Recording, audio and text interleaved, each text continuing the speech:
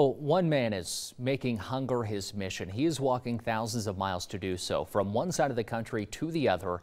A nearly year-long journey, all with the message of helping others. Our 1011's Kirsten Foote caught up with him as he was passing through Lincoln. Kirsten. Good morning, Brian. That man named Brian Christner started his journey in February of this year. He's walking from Delaware to California on the American Discovery Trail with stops at food banks along the way. The Food Bank of Lincoln marks Christner's 10th food bank.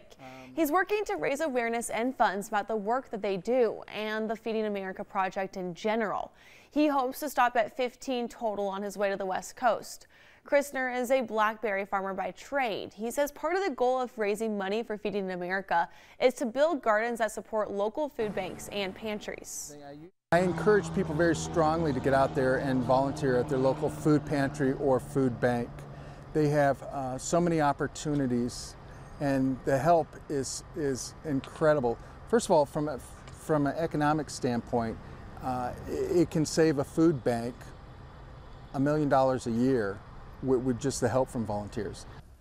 Christner has also been filming along the way, hoping to put together a documentary about food insecurity in the U.S. He hopes to be done with all 4,800 miles of his walk by December. And if you'd like to donate or follow along on Christner's journey, he has a Facebook page under his trail name. That's Blackberry Brian. You can